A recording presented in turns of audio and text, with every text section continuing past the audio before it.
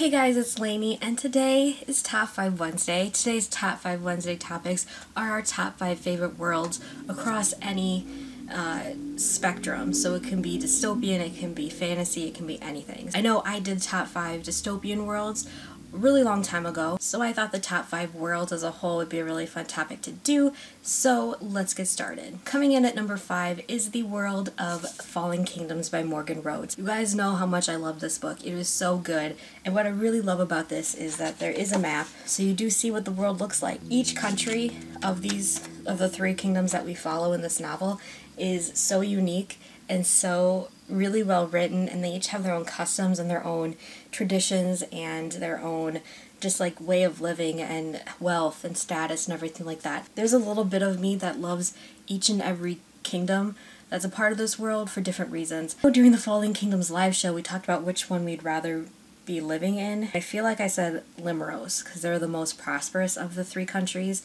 I would love to live in Palasia because it's more of like a chill, kind of a little bit poorer, but still a more exciting kind of village-like setting. And Aranos is really cold, which I feel like I wouldn't like, but I'd also like because then, you know, my hair wouldn't get frizzy, so I wouldn't mind living there. Coming in at number 4 is the good old reliable The Hunger Games. Pan Am is the first world I read about that is completely different than the other ones that I've ever read before. This was the first dystopian book I ever read, so there's something very special about Pan Am in my heart. I feel for this like country, and I love finding out more about it, and I love, you know, seeing it visually on screen through all the movies. While I wouldn't particularly want to live in Pan Am, in any of the districts, to be honest, I love the complete world that Suzanne Collins created for this like novel and this series, and it's just, I mean, I love it. There's nothing wrong to me with Pan Am. It's so uniquely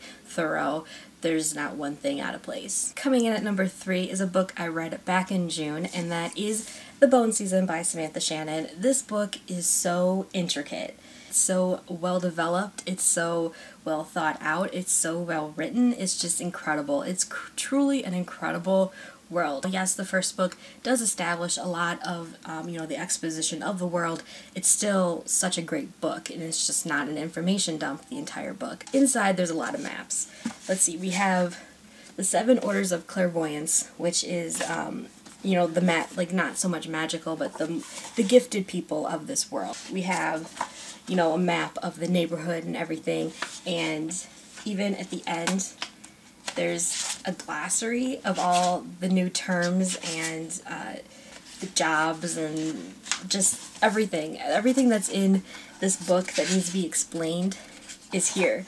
And it's just so well thought out, and I absolutely love this world. I cannot wait until The Mind Mortar, which comes out in January, and it's such a unique world. I loved throwing myself into this world. Coming in at number 2 is The World of Avalon by Mindy Arnett.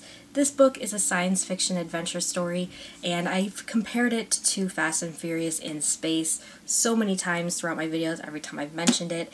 It is just so unique. Just from the space stations to the ships to learning about the different planets and the different space stations and the ports and how people live in the different, you know, space stations and everything like that. I really enjoyed learning about this world, and I really, really, really love it. So that's why this one's at number 2, because it's not a fantasy, it's not a dystopian, it's just straight up science fiction, and I loved this world. And coming in at number 1 is The World of the Grisha Trilogy from Shadow and Bone. This one also has a map in it, right? Ooh, a map. The storytelling in this book is so incredible, but the world is just so unique, and these places that are mentioned, I feel like I know.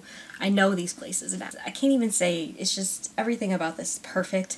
The world is literally perfection, and I know a ton of people are going to agree with me for that. So that's why this book is number 1 for my favorite worlds.